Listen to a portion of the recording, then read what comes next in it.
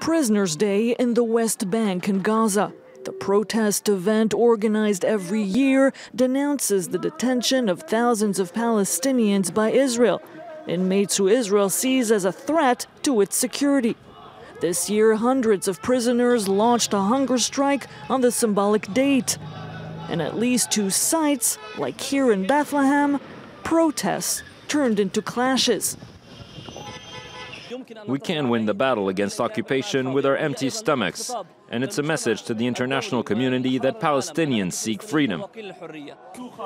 The hunger strike was launched by Marwan Barghouti, a Palestinian leader who Israel handed 5 lifetime sentences.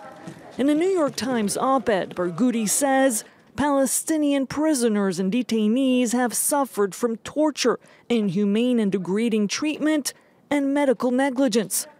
Prisoners and protesters want to end all of those mistreatments. They also demand the end of detentions without trials. In a way, Israel is telling prisoners, you are alone. You have no power. But the Palestinian people are telling their prisoners, throughout the strike, you will not be alone. Israeli authorities respond that Palestinian inmates are detained in good conditions. They say the strike is a political move from Barghouti. It could bring up the popularity ratings of the man seen as a possible successor for Palestinian President Mahmoud Abbas.